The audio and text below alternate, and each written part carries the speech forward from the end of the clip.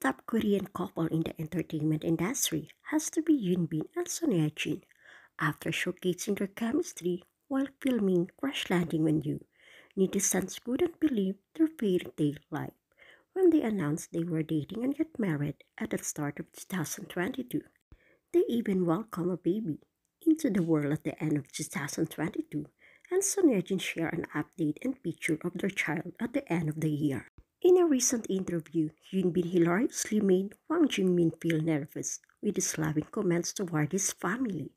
An interviewer asked the cast of his upcoming film about what made them a plus, while Jingmin explained that it was his new project. Hyun Bin revealed it was his wife and son. It hilariously made Jingmin want to go back and change his answer. Yet many laughed that it showed the difference between a couple married for a year and one married for 18 years, along with making his co-star feel inadequate with his adorable answer. Yoon Bin also gained attention for his continuous love for his family over the years. With the new interview gaining attention, a moment from September 2022 has also been praised by netizens. During an interview promoting confidential assignment to International, Yoon Bin was asked the same question, touching upon what makes him a plus. In his answer last year, he explained that the thing that made him a plus with his family.